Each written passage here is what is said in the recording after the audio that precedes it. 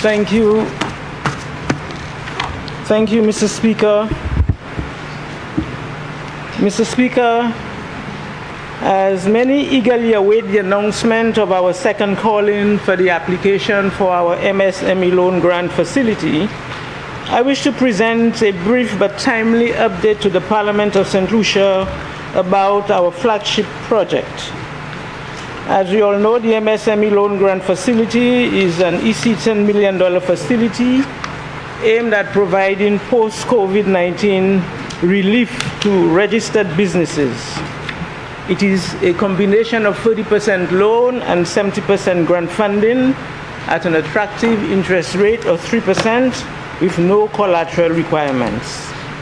Since the program's launch on March 16, 2023, we've witnessed an influx of new business registrations, a marked increase in the number of sign-ups for our online business training sessions, and various attempts by business owners to formalize their operations. We applaud this attitudinal shift in the right direction. Remaining true to its intention, the MSME loan grant facility continues to inspire prospective entrepreneurs and change lives. Only last month, I, along with a technical team from the Ministry of Commerce, visited some of our successful applicants. They were selected at random to ensure proof of concept. Most of these applicants were able to provide us with tangible evidence of the injection of funds being used as intended to purchase new equipment, augment stock, or improve their business premises, all aimed at building capacity, optimizing efficiency, and expanding the market reach and consumer base. We are proud to report that out of the 513 applications received, all have been reviewed by the dedicated members of our evaluation committee. I want to take this opportunity to publicly thank them for their contribution to nation building. Up to January 31st, 2024, some 3,384,266 loan and grant funding was approved. Of this amount, 2.8 million has been disbursed. This represents a total of 193 loan grants approved and 172 disbursed. As of yesterday, February 12th, 333 of the 514 applications submitted were approved for funding, an approval rate of 65%.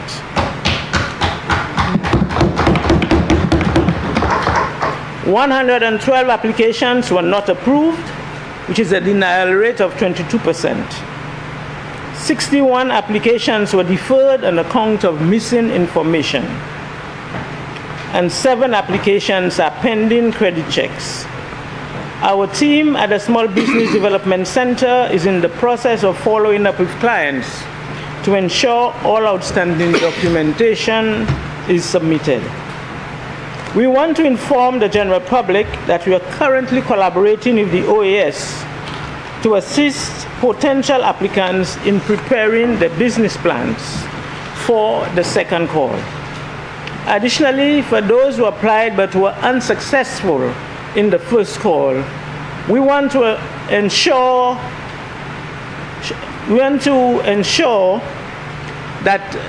you that all is not lost. There would be an opportunity for you to make a revised submission under the second call.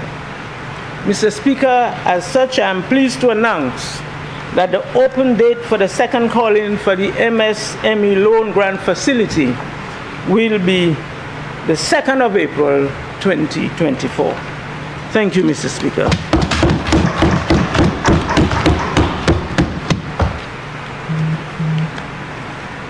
Mr. Speaker,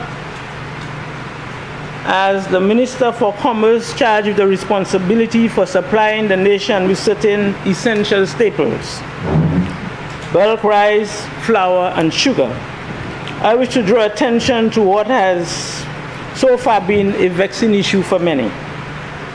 In an effort to maintain transparency, I would like to dispel the recent misinformation circulating in the public domain and provide a clear and comprehensive update concerning the availability of sugar on island. Mr. Speaker, not only will I provide insight into the procurement process, but I will also explain the relevant timelines and the supply chain disruptions experienced. This, I believe, will allow for a better understanding of the challenges that we face. Mr. Speaker, to meet the annual demands of our consumers, the Ministry of Commerce secured a contract with a Guyana supplier to supply St. Lucia with 80,000 bags of 4,000 metric tons of brown sugar.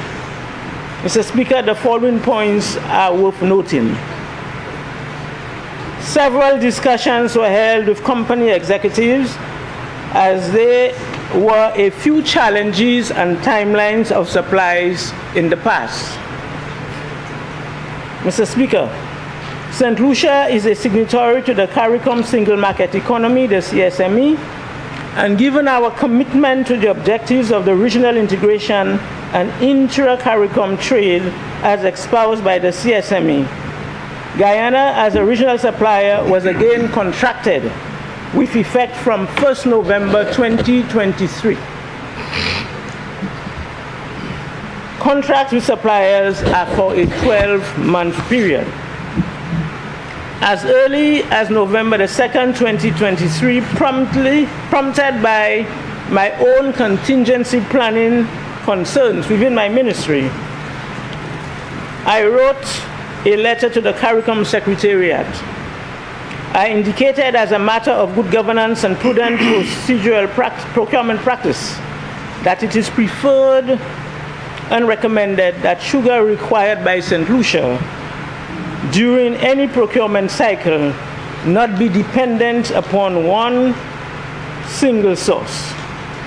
Consequently, given the assurances provided to supply the required quantum of demand, the Guyana-based company was selected as St. Lucia's sole supplier of brown sugar for a period of 1 year. Given these circumstances, and in the event that this supplier was unable to consistently meet our demand for the commodity on the contract, as has been the case in previous years, we felt it necessary to request from the CARICOM Secretariat a suspension of CARICOM external tariff to import sugar from outside the CARICOM region.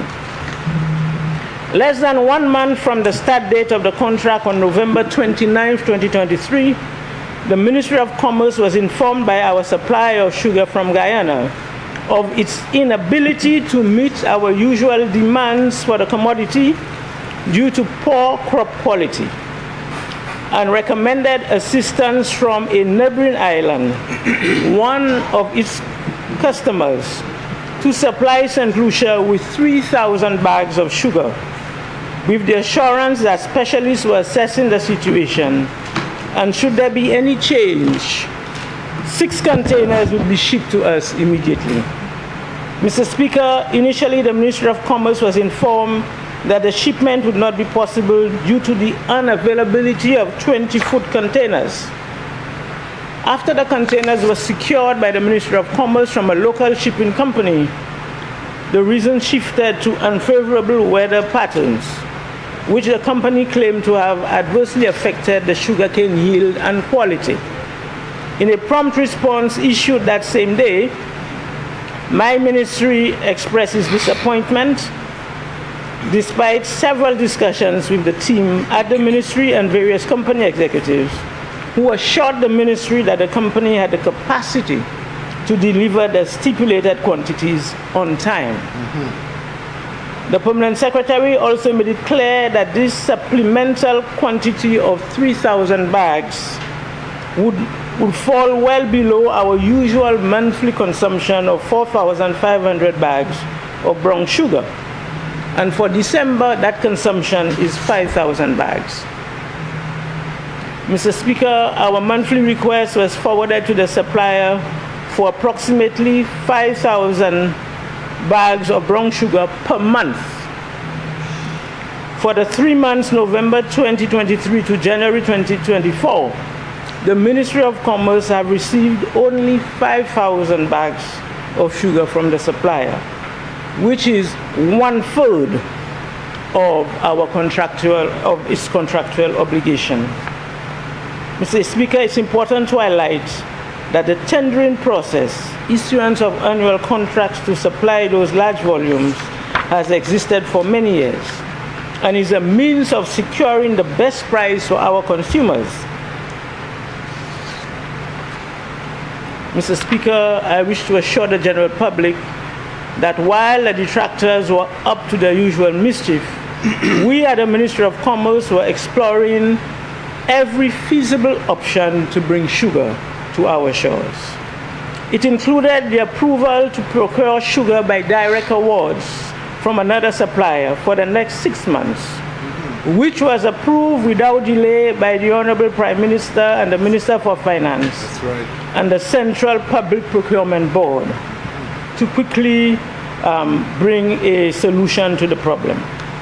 As a result, the ministry was able to receive 4 containers in January, which is about 2,000 bags, and an additional 8 containers were received last week, 4,000 bags.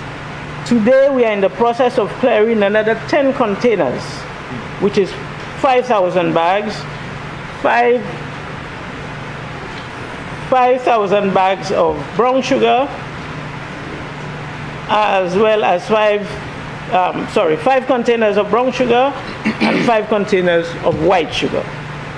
An additional 3 containers, which is 1,500 bags, are expected to arrive this evening, and another 6 containers, which is 3,000 bags, next week.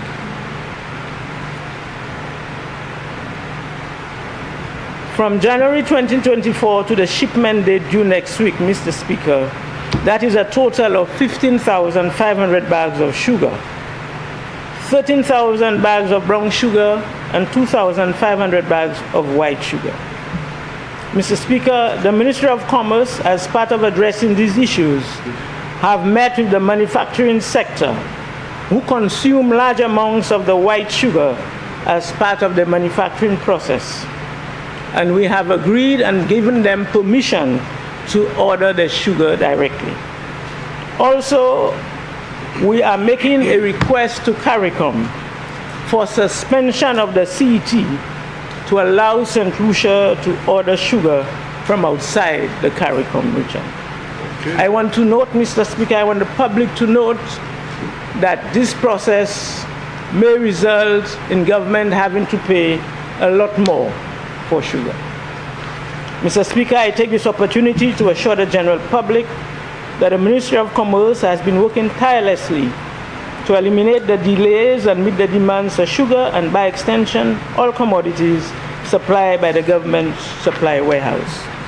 I take this opportunity to thank our partners, the distributors, wholesalers, and retailers who assisted with the distribution of the limited supply over the past few months. I would like to thank my team at the ministry, especially the staff of the supply warehouse, who had to handle huge quantities in less time to satisfy the urgent demands.